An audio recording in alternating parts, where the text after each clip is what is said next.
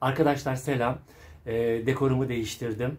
Şu sebepten dolayı Şahin Tuğhan diye bir fotoğrafçı arkadaşım var. Videolarımı izleyip bana şöyle bir eleştiride bulundu. Ahmet, evet ödüllerinin önünde video çekmek önemli olabilir senin için ama çok arkanda kalabalık oluşturduğu için dikkat dağıtıyor. Bu yüzden arkanda mümkün olduğunca az teferruat olsun dedi.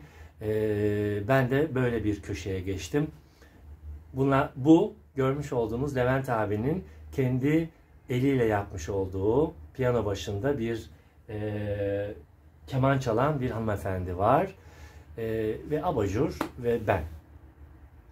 Şimdi bugünkü konu başlığımız şu arkadaşlar. Benim nasıl kilo aldığımla alakalı çok fazla soru gelmiş.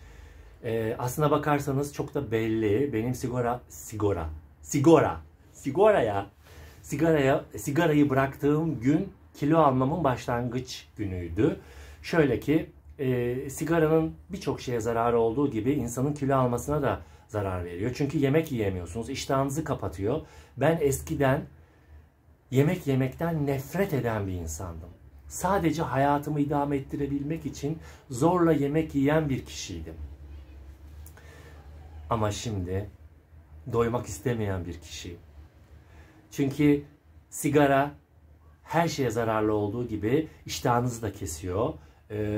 Ben o dönemlerde tabii başka videoda da paylaştığım üzere sigarayı nasıl bıraktığımla alakalı. O videoda da paylaşmıştım gerekli detayları. O zamanlarda günde 3 paket içen bir insan herhalde 5 dakikada bir sigara yakıyor demektir bu. Ya da çok matematiğini yapamadım şu anda. Siz yapın matematiğini. 24 saate bölün. Şimdi 10 sene oldu sigarayı bırakalı ve kilo aldım. Sigarayı bıraktığım dönemlerde kilo almaya aslında hemen başladım. 6-7 ay sonra arkadaşlar ben 65 kilodan 96 kiloya çıktım. 65, 75, 85, 95, 96, 31 kilo almışım. Ve göbeğim böyleydi. Tamam, kilo almam çok güzel, çok sağlıklı olabilir ama buna bir dur demem gerekiyordu ve hemen spora başladım.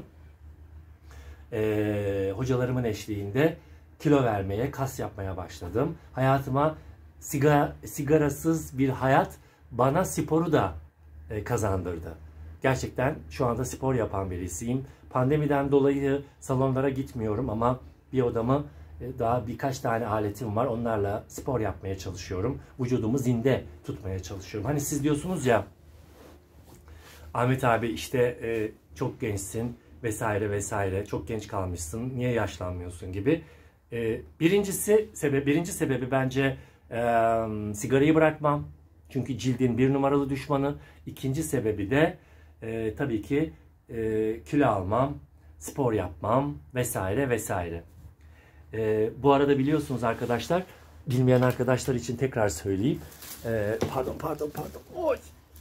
Biliyorsunuz sizler için yeni ışık sistemi kurdum. Bakın eskiden böyle çıkmıyordum da tamam buna tepe ışığını yakıyordum ama şimdi artık böyle çıkıyorum.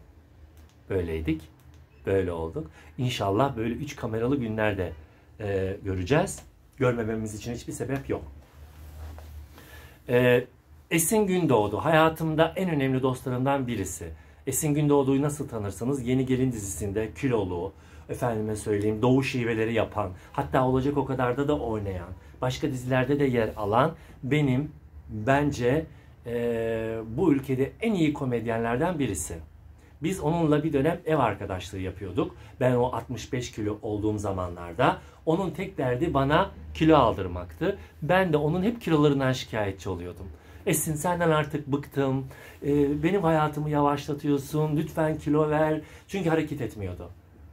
Allah bin kere razı olsun. O kadar çok emeği var ki üzerimde arkadaşlar. Esin Gündoğdu'nun. Size yemin ediyorum elinde pekmez kaşığıyla benim peşimde dolaşır. Bana pekmez yedirir.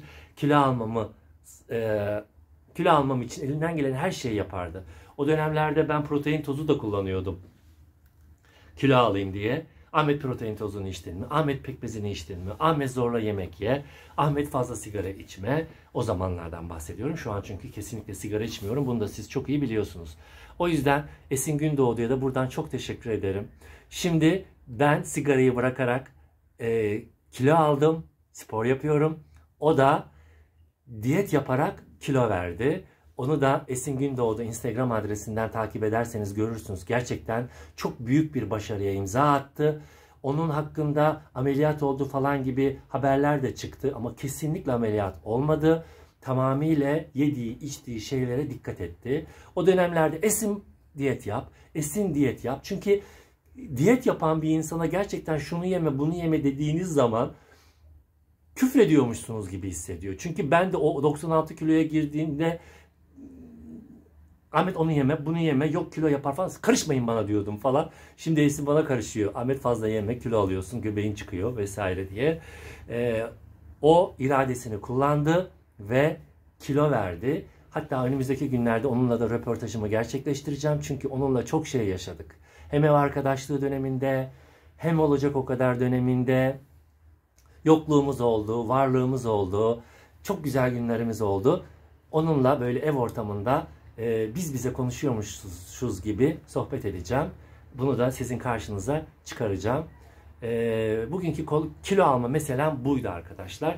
Evet, sebebini ben spora bağlıyorum. En evveliyatında da sigaraya bırakıyorum.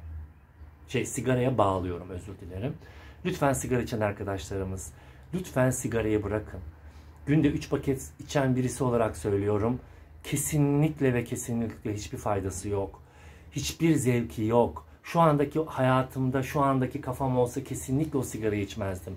Evimde kesinlikle sigara içirmiyorum. Evinde sigara içilmeyen arkadaşlarıma evine gitmiyordum ben.